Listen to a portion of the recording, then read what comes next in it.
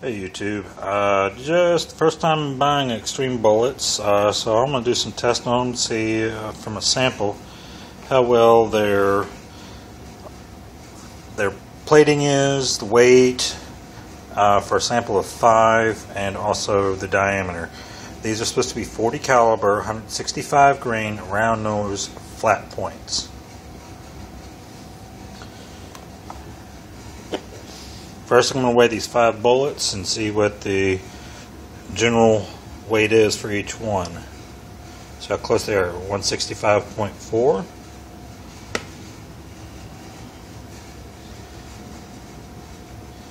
164.5. 164.6. 165.3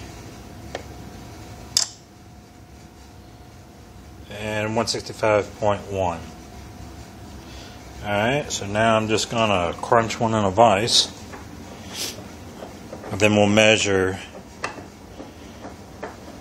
the plating by peeling it off.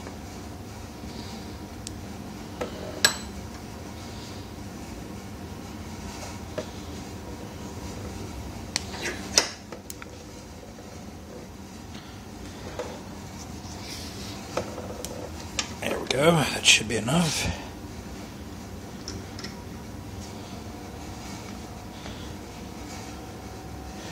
So let's see if I can get a good shot of this. There's their plating on their lead right there. I'm going to measure it real quick. I've already measured the diameter of these. All 5 test samples have come out to be 0.401. Finally got a little piece peeled off, and it looks like the actual plating is about 0.06 of an inch, which is what they are claiming.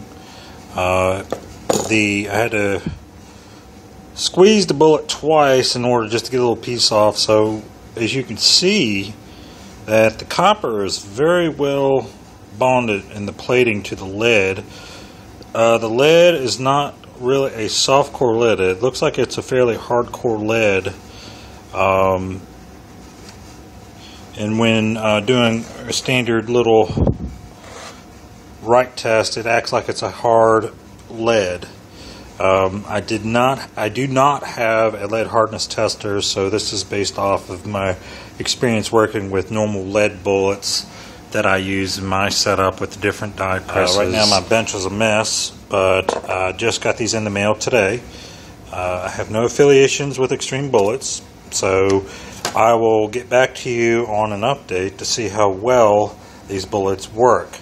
I currently have been using Proofmark for a lot of my plated bullets. I wasn't too impressed with the actual copper would peel off very easily. It was a very soft core lead.